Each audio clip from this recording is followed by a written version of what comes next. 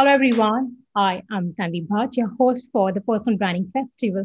And we are now going to be speaking to one of the thought leaders on the topic of personal branding who's been a true inspiration for me, at least. He is none other than Ron Malhotra. Ron, welcome to the Personal Branding Festival. Thank you so much for having me on, Tanvi. I'm looking forward to this conversation. It's been a while since somebody invited me to speak about this particular topic, so very excited indeed.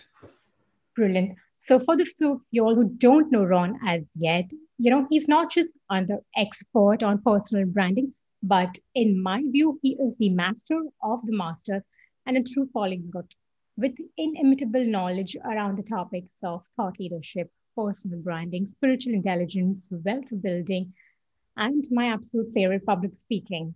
He is being a thought leader that you literally must follow, as in follow every advice that he has to give you in our conversation today. So, Ron, without much ado, are we set? Can we begin the interview? Yes, of course. And what a wonderful endorsement you just gave me. Thank you so much. My pleasure, and I meant every word of it. So, Ron, what little I know of your story, right? You've had anything but an ordinary career graph. The last few years naturally have been extraordinary, but you didn't have very thriving beginnings. So can you help us understand, your career trajectory and graph and how the transcendence happened into what you're doing today?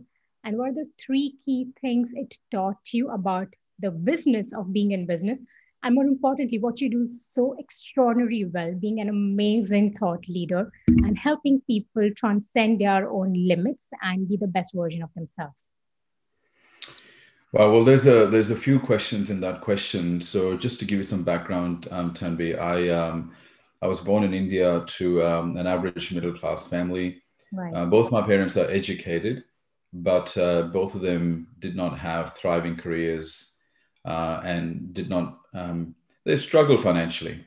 Sure. And when I was very young, I started to understand that most people around me were educated, but majority of people that I knew, despite their professional and skills education, were not really living a life and lifestyle that I wanted for myself anyway.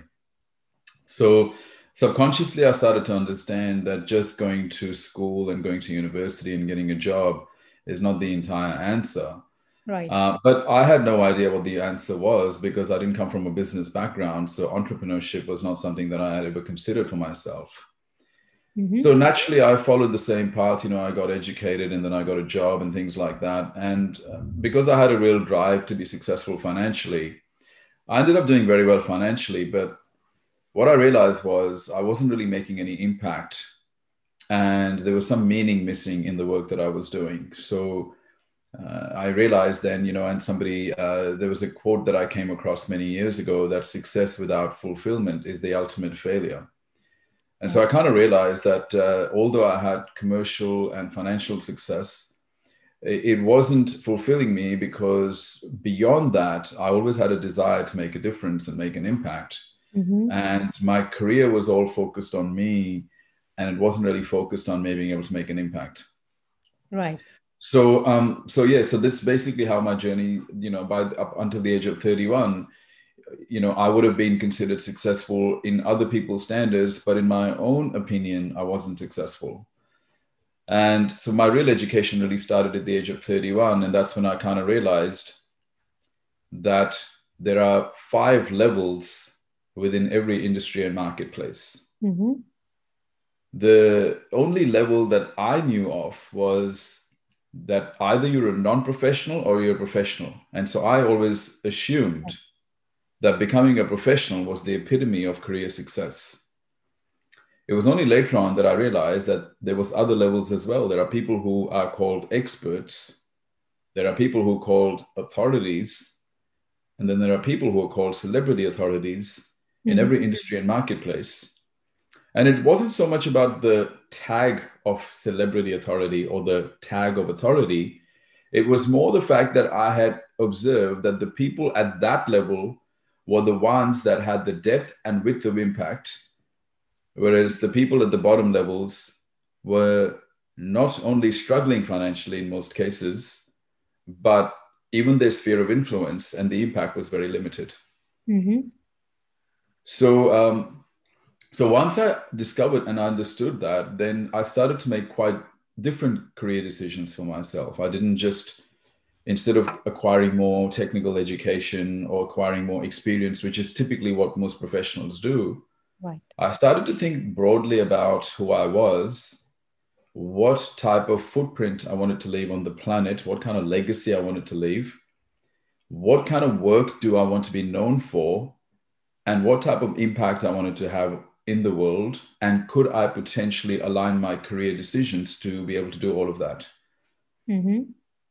So that's when everything changed, and I've been on that journey for quite some time, and probably one of the reasons I'm here or you even know of me is because I have been able to do those things, and quite successfully, probably over the last 3 years, and kind of realized that this is a wonderful opportunity that everybody has access to, but unfortunately most people aren't aware, and they're still following the old paradigm of career progression by simply acquiring more technical skills and education or acquiring more degrees, rather than understanding that the number one contributor of your career success is your ability to connect, lead, and negotiate, and also the number of people that know you, trust you, and respect you.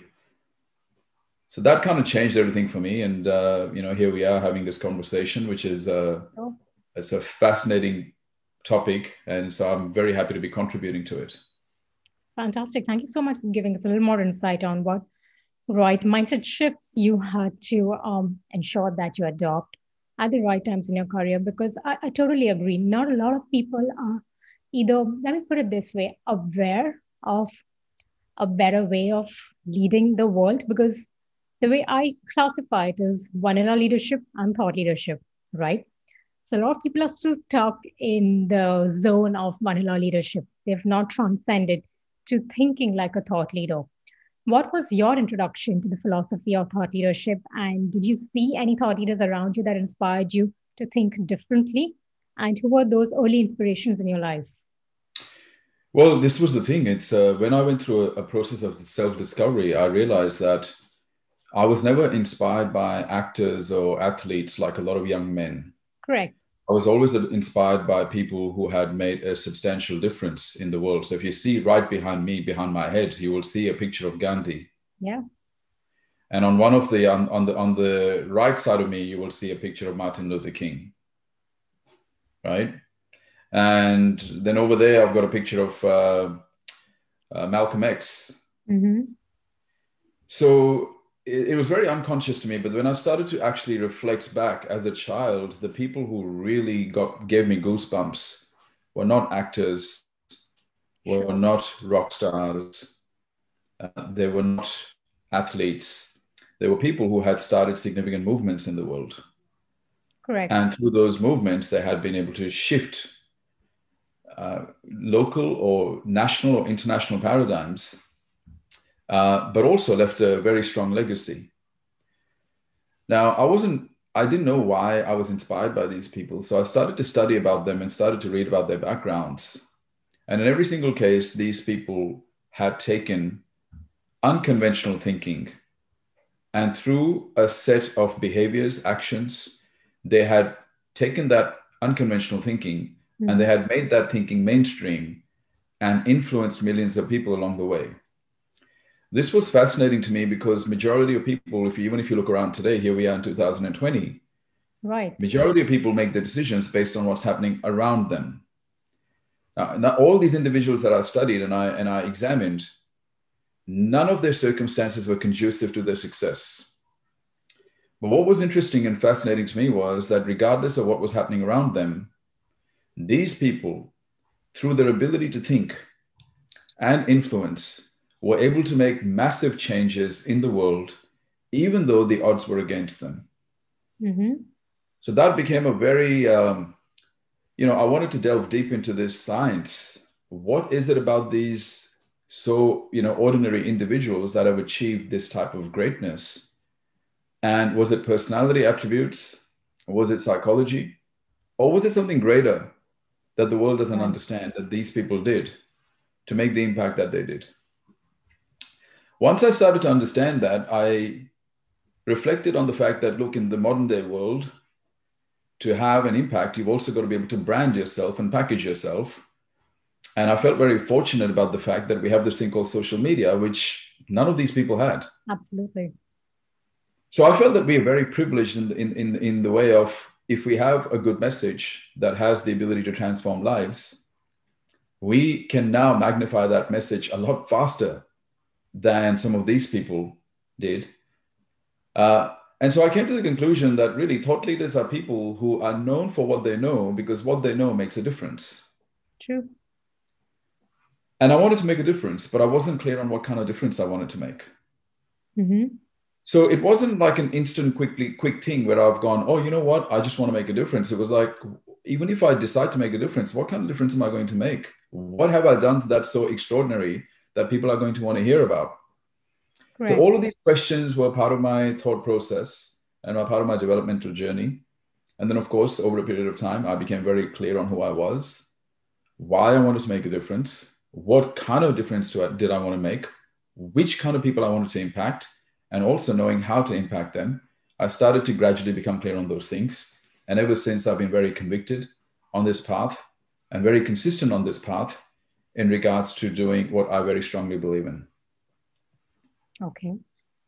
So I personally believe, right, like you said, it's a lot of soul searching and introspection and spiritual awareness that helps us lead to the clarity on what we want to do in our life, what kind of leaders or thought leaders we want to evolve into.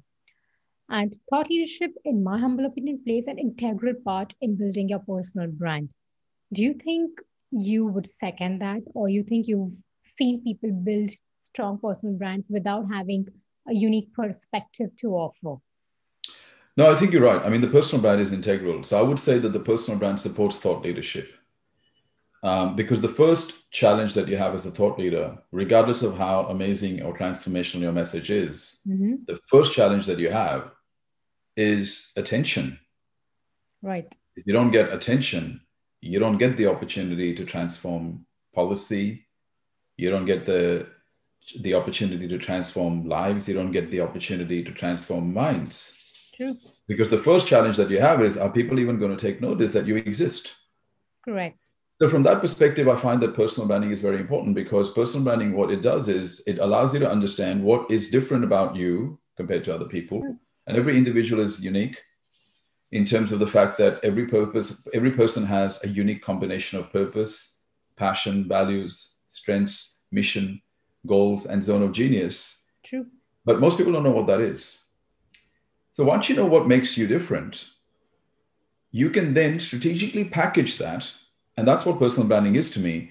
Correct. Because once you become deliberate around who you are, and you want to consistently portray that image of you, and you want people to know who you are beyond your name, beyond the facade, then you can control that message a lot better. And it's not, when I talk about control, some people say, well, is it being fake? I go, no, not at all. In fact, it's quite the opposite. Exactly. In fact, I would say that majority of people who don't know who they are, they're being fake, because, like one of the pieces of advice I'm sure you would have heard is people say, be yourself. How can you be yourself if you don't know who you are? Right? Totally. So personal branding to me is an amazing concept, because personal branding allows you to be all of who you are rather than being partly who you are. It allows you to be all of who you are because you are so clear on who you are.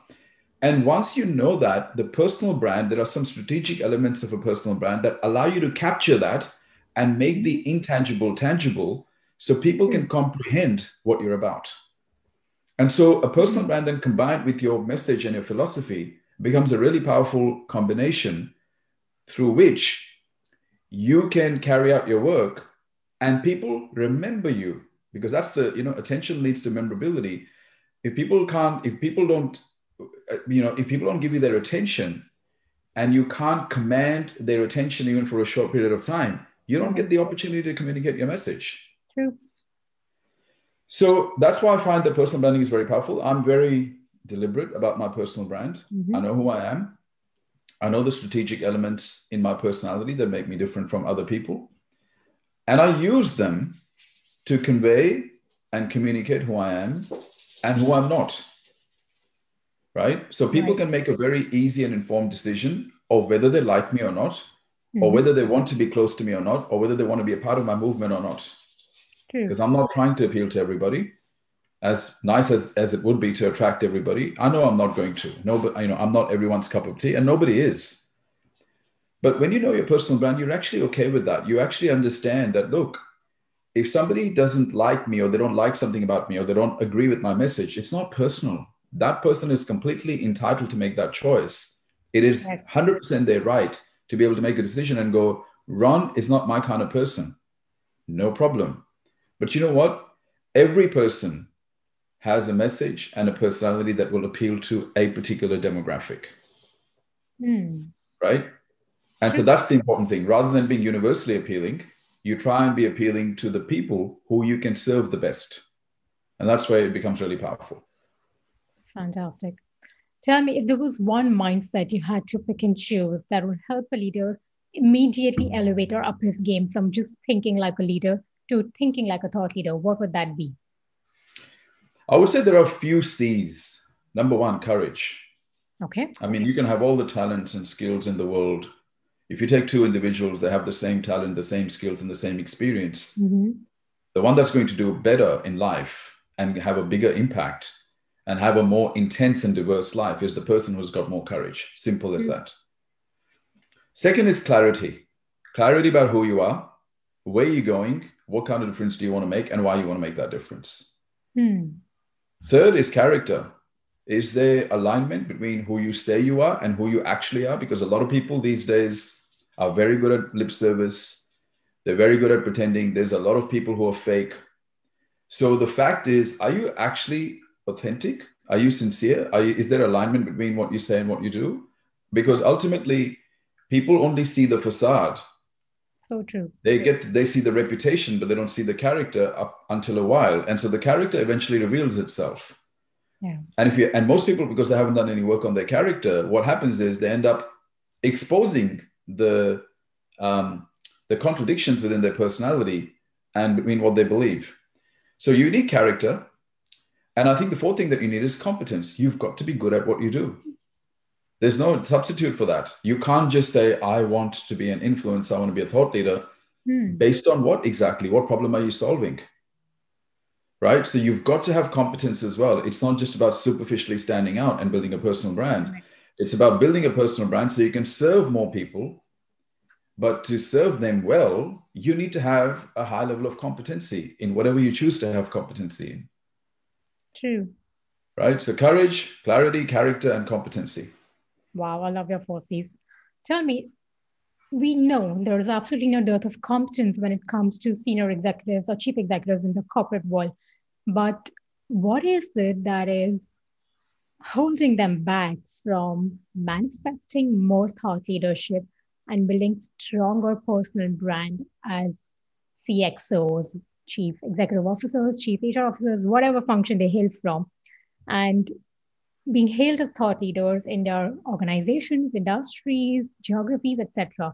Because we've all seen more thought leaders emerging from the hallways of entrepreneurship vis-a-vis the corporate horizon. Why do you think that is? And what is it that they can do or change, the chief executives I'm talking about, to grow as a thought leader and literally make a deeper, more amplified impact as well as a thought leader in the corporate world? Well, I'm going to say something a little bit controversial here. So when you said, that there is no shortage or dearth of competency in the corporate world, I don't necessarily agree with that. Okay. You have what we call technical competency in the corporate world. True. And technical competency meaning that you know how to do your job well, you have technical expertise, maybe you have management expertise. But is that the skill set that solves the real world problem in the marketplace? That's the question. So we have to be, I'm not saying they're not skilled. They are skilled, but there is a difference in a skill set that serves the needs of a team, a department, or an organization versus a skill set that is solving the problem at a broader level. Now, I'm certainly not suggesting that every executive, every CEO has only a technical skill set. I know for a fact that some of them are brilliant at their ability to lead, connect, and negotiate. And they have the type of genuine charisma that pulls people, and they can make things happen. Some of them are very good at execution and decision making. So, but even despite that, you're right. A lot of them don't actually become thought leaders. There's a number of reasons for that. First, it doesn't even cross their mind that this is a possibility. Sure. Okay. So just the conceptual awareness of this concept, it never hits them that, hey, I could be more than what I'm being right now. And if I'm more than that person, my ability to impact is widened and deepened. So the first is they just don't have the awareness. Second, I think it's a misguided view that thought leadership is about showing off, or it's about this superficially standing out. And I think that the reason why some people may have negative connotations with the word thought leader, and I've actually seen it on LinkedIn, is because a lot of people see bad examples of thought leadership.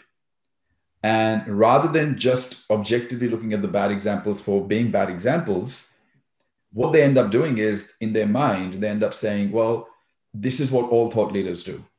Right. So they don't apply any objective analysis. And so they end up tainting everybody who calls themselves a thought leader. So for example, the word influencer has become a dirty word these days. Why? Because a lot of self-proclaimed influencers are effectively just glorified marketers who are deceiving people and selling products and services. And they're very good at getting attention, but they're not very good at adding value. True. And so the average person doesn't really apply critical thinking and makes, snap level judgments and goes, well, influencers are all fake. Thought leaders is basically people who just put all this value on themselves, but they don't really add value. Well, the fact is there's some tremendous thought leaders. Now, majority of thought leaders didn't actually choose to be a thought leader. They became thought leader by virtue of their character and competence, which was eventually recognized. Sure. But these days, there is a case for being deliberate about building your thought leadership.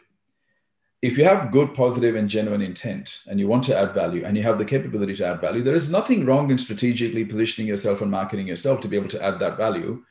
Rather than wait to be recognized, there are things that you can proactively do to be recognized. So the second reason why a lot of executives and CEOs don't stand out is because, as I said, they have a negative connotation to the word thought leader, maybe. The third might be that they may feel like visibility. They don't want the visibility because, number one, they may have some concerns that their organization may not support that visibility. Their organization or team may be threatened by that visibility. They may assume that the individual in question is building their visibility because they're probably looking to attract other job prospects. Right. There's also something that prevents them. And the fourth is they're not really clear on articulating their message. So they may be very good at doing things, but they haven't really stopped to think about what they're doing. So everything that they're doing, all of their competence is largely an unconscious process to them. They've never made it conscious because the moment you're a thought leader, it's not just about doing, it's also about being able to explain what you're doing and why you're doing it. So a lot of them have not gone through that process of unpacking and dissecting their skill set and going, look, this is what I've done. This is what we've done really well. This is how it's unique. And we have the potential to package this and do something with it. Then I think the fifth reason is that a lot of people don't actually know how to package their intellectual property. And especially nowadays, there's a lot of superficial advice. Oh, why don't you just write a book? Or why don't you just go and speak on stage? And that will make you a thought leader. Well, no, it doesn't. Because effectively, you've still got to have some substance that you can deliver. And just by merely writing a book or by being on stage, it doesn't make you a thought leader. Yes, every thought leader should speak on stage and every thought leader should write a book and be published because if you have something valuable to say, you want to package it. But there's a difference in saying that, it's a bit like saying all apple is fruit and all fruit is apple. No, it's not. All apple is fruit, but not all fruit is apple. In a very similar way, every thought leader should write and speak, but not every speaker and writer is a thought leader. I couldn't agree more. Absolutely. So I think it's just an understanding of this concept, and so I think these are the contributing factors, and then of course, as I said, courage is another one of them. I think a lot of people, we have to look at one of the most primitive fears that human beings have is the fear of judgment, the fear of rejection, and the fear of embarrassment. True. So even though sometimes they'll have a great message, and they're doing some great work within their organization as a potentially entrepreneur, or they're doing work within the industry that's really valuable and they're impacting lives, They don't Hmm. have the courage to take it out there in the broader marketplace True. because of the fear of judgment or the fear of embarrassment or the fear of rejection. So that also, I think, holds them back. Wow. I think you beautifully captured this essence of it, that most of potential thought leaders have not really taken the plunge because of the critical fear of judgment, rejection, embarrassment that is, of course, even to have. We all are going to have those inhibitions of expressing ourselves, showing off a vulnerability, showing across the ups and downs of journeys that we've had. But that is where you're actually going to be establishing that human to human connection that everyone is seeking, because everyone knows that if your story is all rosy, it's possibly not true, right? Because there's no human on this earth who's had it an absolute, singular trajectory of career progression or growth. All of us go through ups and downs, right?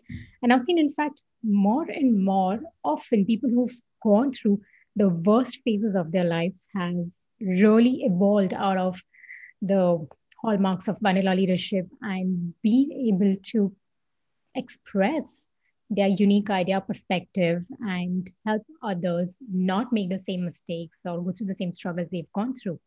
So tell me, how deeply is there a connection, according to you, between a person's ability to evolve as a thought leader to his innate spiritual awareness?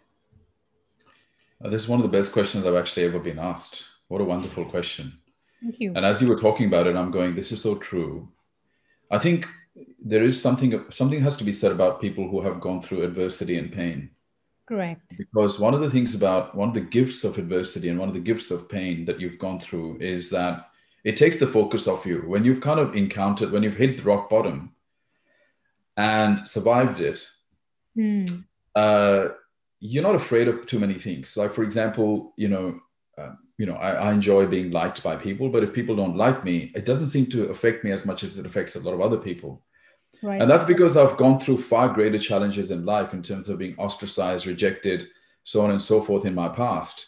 That somebody not liking me, somebody disagreeing with me, somebody abusing me, somebody attacking me doesn't really make much of a difference to me, because in the scheme of things, I still consider myself to be extremely blessed for the fact that I hit the rock bottom and I didn't stay there. Right. So I think that might be one of the reasons why so many people who become speakers and authors are people who've actually gone through a significant event in their life. So I think there's definitely a connection somewhere, because uh, when you've gone through extreme pain, I think it also gets you out of your head. Yeah. And if you survive it, it gets you into, you become familiar with a part of you that you weren't familiar with. For example, a lot of human beings live in their body and their mind. But once you've gone through a very extreme event in life, you start to see yourself as more than just a body and mind. True. And we talk about spiritual awareness. That's really what spiritual awareness is. For me, spiritual awareness is an understanding of the human nature that goes beyond the sensory factors, beyond what we can see. Second part of spiritual awareness to me is an understanding of our connection with the world and others. Mm-hmm. Are we just here to pay bills, drive a nice car, have a nice house, have a retirement fund, and then die? Or is there a greater purpose to our life? You Right. start asking those types of questions, especially when you hit adversity. And the third part is understanding, the nature of energy, frequency, and vibration. As an example, much of my accomplishments I do not attribute to my own intellect. Right. And that might sound very esoteric to some people, and they may say, well, what do you mean by that? Mm-hmm. Well, I remember the days when I used to be in my head, and I remember the days when I was like, I've got to solve this problem. I can do this. I can do this. I never succeeded. I was struggling. When Right. I let go a little bit, and when I say let go, I never stopped working towards it, by the way. Let go doesn't mean being lazy. Mm-hmm. Let go means you know what you want, but you're not concerned with how and when it's going to take place. Right. Okay. I always wanted more. I've always had an intense desire for being successful and for making a difference. But I stopped controlling how and when it was going to take place. Wow. Okay. And that requires a little bit of faith in something greater than you. True. Some people may call that nature. Some people may call that the universe. Some people may call that God. I know that for me personally, my spiritual awareness is an acknowledgement of the fact that I'm not it, that it's not all coming from here, that as long as I do some right things and my intent is good and I have the courage, that I will be given the resources and the ideas that I need at the right time to be able to do what I need to do. As an example, you and I, you said to me before this meeting, you said, Ron, do you want to know what questions I'm going to ask? Right.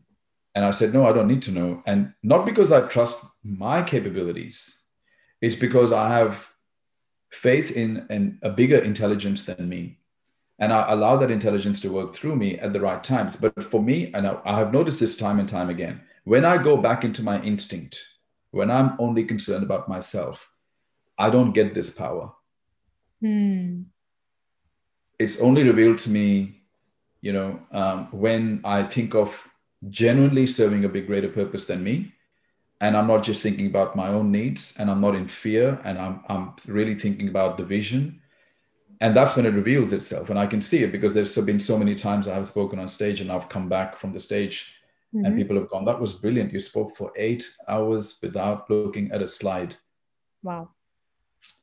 And then they say to me, do you remember what, and next day they say, do you remember what you said? And I said, I don't. And it's not something you can explain to people who have not experienced it. But if people have experienced it, hopefully some of the people who are listening to this would have experienced it. And hopefully they're agreeing with me and emphatically nodding because they've, at some point in their life, they've experienced it themselves. So to me, that's what it means to be spiritual. And I think the question is, if I had a comfortable, consistent, and stable life, would I have been this person? I don't believe so. True. Right? So those challenging experiences have probably been the greatest blessings and assets in my life to give me the courage and the confidence to go after the bigger vision. Wow. I totally agree. I think as a race, we all have the potential. Some of us recognize it, some of us are absolutely oblivious of it, to tap into the collective consciousness and draw whatever we need at that point of time and serve the higher purpose. Because after every birth that we keep on taking and coming back again and again and again, different avatars, we're just trying to enrich the collective consciousness with every unique perspective of growth that we've had as consciousness in a human form to something better, to rediscover ourselves and transcend the all of humanity. We could talk at this all day long, but before we go off track, let me come back to thought leadership. Tell me, you spoke about 5 tiers, right? About transcendence. What are those levels or tiers that a person needs to go to grow from being just a professional to probably an empire builder, like you put it? Well, so if you actually look at as I was saying, I mean, if you look at the world workforce, we would probably say the majority of people across the entire global workforce would either be in the category of non-professionals, right? Meaning that they haven't done too much specialized education or specialized work in their area, their chosen occupation, or professionals where they have done specialized work and they have acquired specialized skills in their chosen profession. Correct. I would say the majority of the workforce is made up of those two groups. But here's the difference. When you're a non-professional, you're somebody who is probably at the greatest risk of job loss, the greatest risk of being overlooked, and the greatest risk of being underpaid. Especially now that we are starting to see global trends of automation, outsourcing, and artificial intelligence increase. Correct. The people who are going to be at the greatest risk are the people who are non-professionals. Once upon a time, we thought that we were secure if we became professionals, that our future was secure. But that was more in the information age or in the industrial revolution. Now that we are no longer in the information age, there is not much value placed on information in the world because information is easily accessible and available to everybody through Google and through the internet. Professionals are also at increased risk, especially through artificial intelligence trends. I think it was Jack Ma that said 800 million jobs will be lost in the next 10 years. And according to some reports, there is a $7 trillion disruption expected in the job market, which is predominantly going to hit the white collar workers. Correct. So both these groups are at massive risk. And why? Because both these groups, I believe, were looking in the rearview mirror to make their career decisions.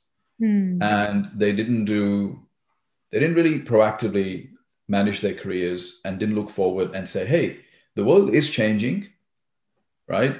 And I need to adapt.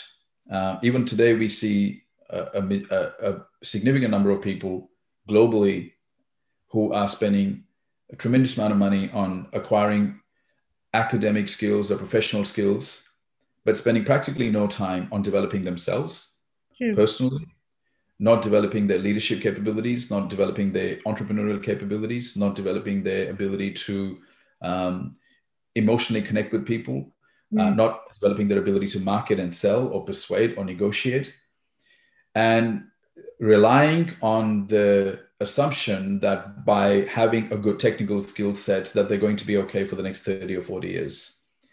Well, artificial intelligence trends basically can do a lot of the work that human beings do, which especially the work that relies predominantly on the intellect. But it cannot replace skills which rely on imagination and intuitive faculties. True. And most people have in the corporate world, as well as the academic people who have come through the academic world, have highly developed intellects, but poorly developed imagination and poorly developed intuitive faculties. Sure. And because of that, they are not flexible. They are unable to come up with initiatives. They're unable to disrupt. They're unable to invent. They're unable to innovate. They're unable to, come up with new ideas. They don't come up with original thoughts. They typically make good followers, but not good leaders. So for that reason, and we have so many problems in the world today. We still have problems with food, sustainable food. We have problems with social justice. We have problems with organizational change. We have problems with inspiration and joy. We have problems with productivity and performance. Who's going to solve these problems? The academic world has already demonstrated it cannot. Corporations have already demonstrated their inability to be able to solve these social problems and even organizational problems. So who's going to solve these problems? Well, thought leaders and entrepreneurs are going to solve these problems. Governments are not solving these problems either, right? But the thing is, when you have, and here's the problem, and when I say this, people say, but you sound so anti-employee. I go, no, I'm not. Employees are needed. I'm not anti-employee. I'm anti-employee mindset. Right. The mindset is the issue. But when you think like an employee, you don't think about solving a problem. You think about what degree can I get that will make me look good, that will get me the salary, that will get me the work experience, so I can buy my house and my car and I can spend time with my family. Think about it, right? Yeah. There is nothing in that consciousness to say, hey, there is a problem out there in the world that's frustrating me and a lot of people. And I'm going to take the risk and I'm going to come up with the ideas to solve that problem. That doesn't exist in the consciousness of the employee. And I'm not being insulting to the employee. My actual dispute or my conflict is more with the system that produces this mindset. True. So that's where thought leaders and entrepreneurs are now coming up with disruptive ideas and disruptive solutions, because there is a massive overall required of this situation. I remember I was at one seminar and the person who was speaking, he said, did you know that 5% of the human population is responsible for all of human progress? Wow. So the question then becomes, if 5% of the human population is responsible for all of human progress, what are the other 95% doing? Now, you might say, well, some people will say, but Ron, not everybody wants to make a difference. Okay. No, it's not about want. It's about, do you have an obligation to, when we still live in a world where there's poverty, we still live in a world where there's crime, we still live in a world where there's sex trafficking, human trafficking. We are still living in a world where there's so many environmental problems. There's problem with animal rights, minority rights. And you sitting here going, not everybody wants to do it. So what do you want to do? You want to take care of your family? Fine. Well, guess what? You're not even going to be able to do that, because that consciousness and mindset has resulted in resistance to change. And now that the change has come, you're finding yourself completely unprepared. You Totally. see? So the joke's on who now? Right? And I don't say this with any malice. I say it because it's about awakening people. I mean, I'm sure that one of the reasons you decided to step into thought leadership is because at some point you've gone, oh my God, why don't people get this? Whatever this is. Yeah. And then you've got, I need to wake people up in the area that I'm passionate about. And that's why we become thought leaders, because we see something that others are not seeing. We're seeing it before they're seeing it, and we're seeing further than they're seeing it. And we go, we need to let everybody else see it as well. Mm. And so, yeah, so this is the whole part of the journey, is to, helping people understand that, look, if you remain at the non-professional professional level, you're at risk. So you better do something to either make yourself an expert. You can be an entrepreneur, you can be an expert employee, you can be an expert entrepreneur, you can be an expert thought leader. It doesn't really matter. Right. But the expertise is not just around technical skills, it's actually around solving a particular problem. Mm. And when you're an authority, you've basically demonstrated that you have enough credibility and notability because of the work that you've already done. And naturally, people like that attract more attention and they're given more opportunities. So if you want to have more opportunities, well, this is the gateway to having more opportunities. And of course, having more money as well. And then, of course, once you recognize as a celebrity, then your impact is widened, because you know what? Everybody who gets all the publicity, the celebrities, right? So in the past, what used to happen was the people who became the mainstream celebrities in the world always came from the world of music, entertainment, or sports, which I've never understood. Like, why the hell do we make heroes out of people who get paid millions of bucks for kicking a ball and not really directly making a difference to the world? And the people who actually make a difference to the world, some of our teachers, for example, are so underpaid. Correct. But anyway, this reflects the mass consciousness of the public that make heroes out of people who play music or run after a ball. But when it comes to, for example, and people might laugh at this and go, "Run, that's not true." Really, if you actually go and look up now and you see the most viewed videos on YouTube, they're cat videos. Even till today, cat videos are the most watched videos on YouTube. What does that tell you about the mentality of the masses? True. What do they want to look at? How many of them are going and educating themselves on business or problem solving or leadership? And so now, with COVID-19 hitting, so many people are finding themselves unprepared, and they're like, oh, but everything was going fine. Then COVID happened. COVID's going to happen every 4 years. There's going to be some sort of a crisis. It's always been that way. True. So what were you doing when the things were normal? What were you doing? Were you just going to work and coming back and working a 9-to-5 job, or were you thinking further? And so I know that some people are not going to like me saying this, Tanvi, and I get this, but that's simply because most people don't want to acknowledge the facts and want to be driven by their feelings.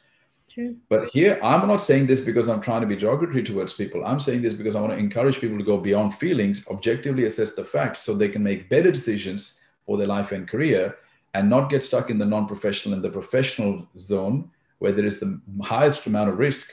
And so if you really care about your financial future and your family's future, you better start thinking. Interesting. So I think all boils down to your personal magnification, right? Or like the way you put it, your core philosophy of magnify you, whether it's your mindset, it's your personal skills, talents, competence, or even your wealth. So can you help us understand what is your core philosophy of magnify you and why it is more relevant today than ever before? Look, there's a thing called a minimalist, right? I'm not a minimalist, I'm a maximalist, if there is such a word. I'm the kind of guy who believes that it's the responsibility of a human being, by virtue of the fact that we are the most intelligent and creative species on the planet. We have an obligation to do more than every other species. Simple as that. Right. So, and the good thing is when you do more, you become more. And when you become more, you have more. Right? So for me, magnification is about being the best that you can be and making every effort that you can to maximize your potential. People might say, why should we maximize our potential? Well, think about it. Would you, if you were running a company, would you hire somebody who was only using 5% of their potential? Of course. Would you throw out a battery that had 95% of reserves left in it? You wouldn't. Sure. So why would you accept 5% performance from yourself? right? So for me, Magnify is about making the clear and committed decision to magnify your impact, magnify your potential, magnify your performance, which then results in magnified influence and magnified wealth. Right. Right? You take care of the main things first, and then the rest will take care of themselves. People's mentality is they want the magnified wealth and they want the magnified influence, but they don't want the magnified performance. They don't want the Right. magnified responsibility, right? And True. so that's why a lot of people are struggling today, because that mindset is wrong from the beginning. Correct. And it's a bit like sitting in front of a fireplace and expecting the heat before you put the logs in.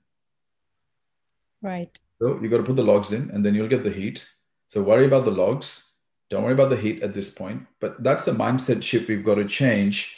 And unfortunately, the mindset of entitlement is so deeply embedded, True. especially in the middle class, because the middle class have been quite comfortable. They haven't really experienced poverty. Correct. And so what it's done is, it's a bit like, if I may use this example, if you take a lion from the jungle and you take it out of the jungle and you put it into a circus and you feed it once in the morning and you feed it once in the evening, and you do that for 3 years or 5 years, and then you release that lion back into the jungle, what's going to happen to that lion? It's going to die. It's going to get killed because it has no ability to fend for itself, because it's lost all its instincts now. Right? So when life gets too comfortable, where you've got a warm bed, you have a roof over your head, and you have this monthly salary coming in, and that allows you to do at least sustain and survive without pushing yourself too hard, the incentive to grow is automatically diminished. Why would you kill when you're getting fed once in the morning and once in the evening? Why would you go for a kill? True. So that diminishes people's capabilities. And what is the long-term impact of that? Diminished self-esteem, diminished confidence, right? Because the human spirit was never born to be doing the same thing every single day, every single week, every single month, every single year. And so what that's resulting in is, people living in fear. And what happens when they live in fear, even when they have the skill set, they're not going to be visible. They're not going to talk to anyone. They're not going to express themselves because they're in suppression, not in expression. True. So we have to understand, I'm not saying this, I'm saying this because I care about people, because I want people to do well. I want them to have the life and lifestyle that they've actually dreamt of, rather than settling for the one that they have settled for because of fear. True.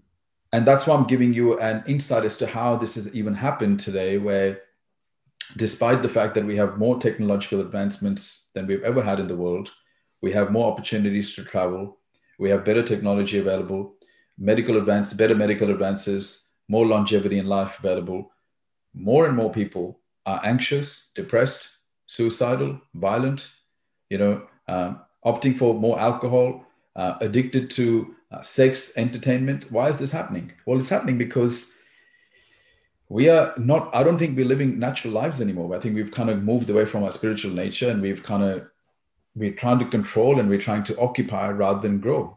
And so that has a cost, and people just haven't, the problem is you don't experience the cost of that in the short term, but in the long term, you start to experience it. And so that's why when you decide to be a thought leader, in a way, you're actually expressing yourself. It's a manifestation of your deepest expression to say, hey, I believe in this. I've had this problem. I solved this problem. Let me help others solve this problem.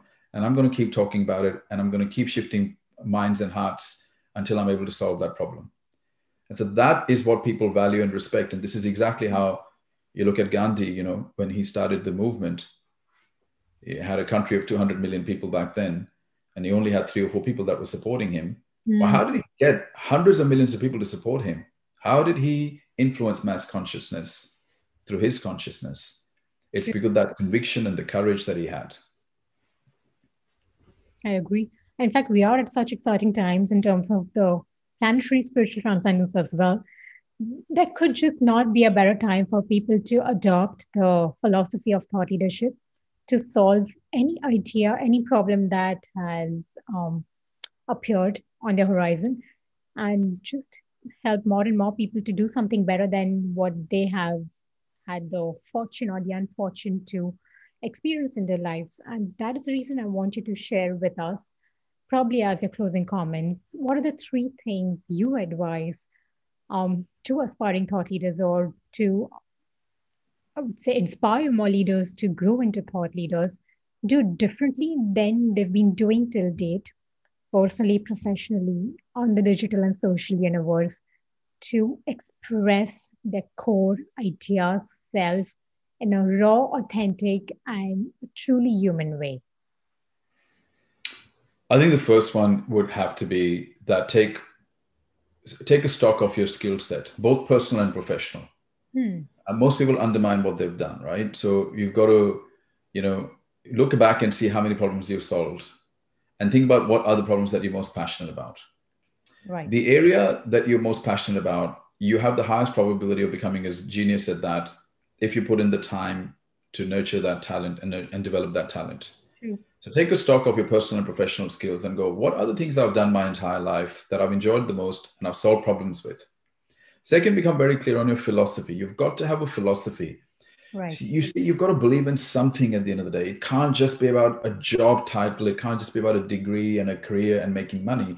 Yes, all of those things are important. I have a degree. I'm money minded. I'm commercially astute.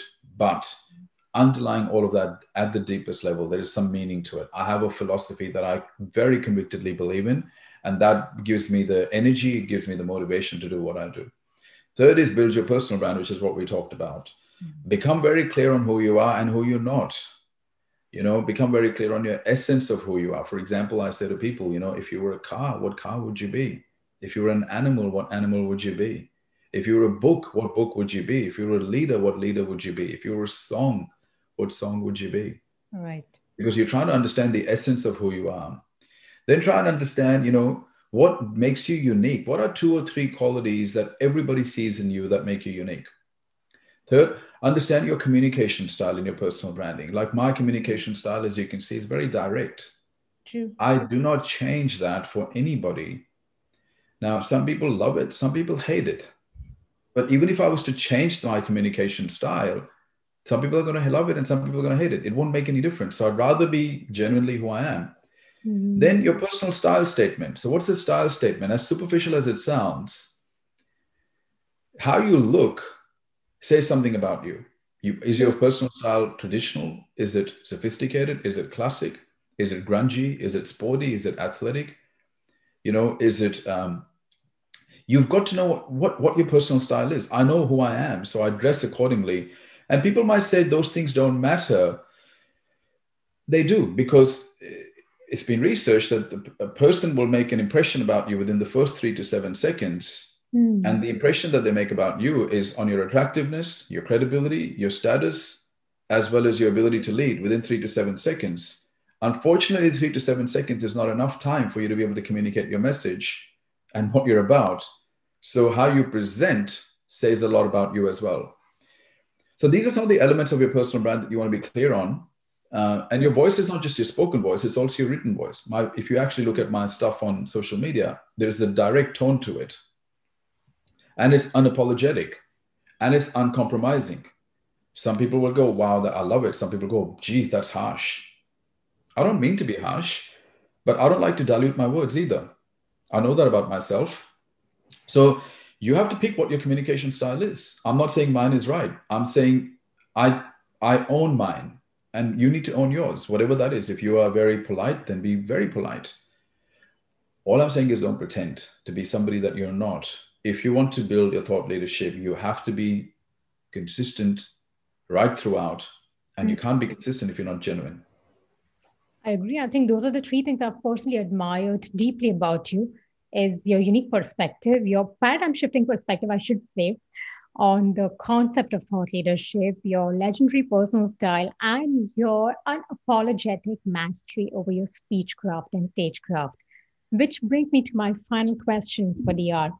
You have a fantastic new book coming up on the topic of public speaking and expressing yourself, as some of the most powerful orators in the history of mankind have done. Can you tell us a little more about that, and when can we expect to get our hands on it? Well, thank you so much for asking that question. My new book is called The Secrets of How to Speak Like the World's Top Public Speakers. I actually forgot the title of the book.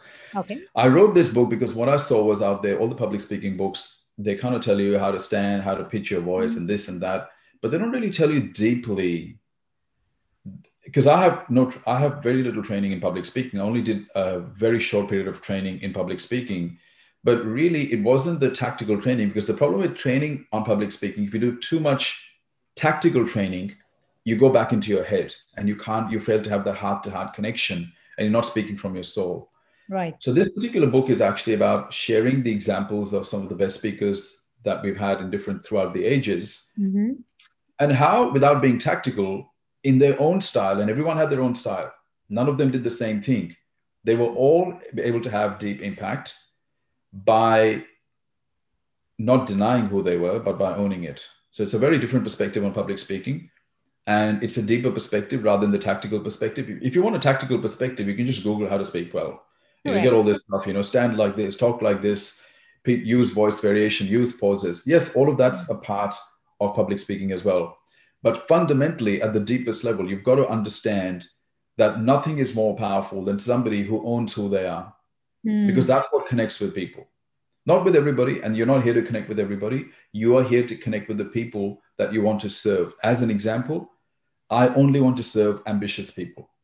Right. When people say to me, you're a motivational speaker, I say, I'm not here to motivate anybody. I'm just here to transform motivated people. So they must be ambitious already when they come to me. So that I know that. So my direct style works very well with ambitious people because they're thick-skinned. It doesn't work with people who lack motivation in many cases because they're overly sensitive and they're driven by feelings. Right. So this philosophy and this sense of knowing allows me to be a more convicted speaker. And when I'm a more convicted speaker, my words naturally come out rather than me having to think through it and rehearse them. It comes out naturally because there's alignment, inner alignment. And that's what I've tried to illustrate in my book through examples of many people. And a lot of them have glossophobia. They have the fear of public speaking, and they never got over it. They never got over it. They never applied any tactics. They spoke despite the fear, but because they spoke from the soul and they spoke from the heart, they were still able to make an impact. Wow, amazing. I personally believe that integral part of your personal brand is your speaker brand. And I personally can't wait to get my hands on this book. And I'm really very grateful to you that you agreed to give us a sneak peek into this upcoming book of yours. So for everyone's benefit, I'm going to share this, that Ron's going to be sharing a couple of chapters from his book with us for all you people who are going to be a part of our festival, and kickstart your journey of reinventing your personal brand and your speaker brand as well. So thank you so much, Ron, for that generosity for our audience. No problem. Thank you so much. And you asked such great questions. I enjoyed this discussion. So thank you very much for bringing me on your stage and giving me the opportunity today. Oh, the pleasure was all mine. Certainly, it's been a truly enriching hour of discussion. I know we overstepped time, but thank you so much for accommodating this extension of time and sharing such awe-inspiring insights and experiences with us. I'm very, very grateful for your time and contribution to the festival. Thank you, and look forward to speaking to you very soon. Thank you, Tanvi. Take care of yourself, Ron. Bye.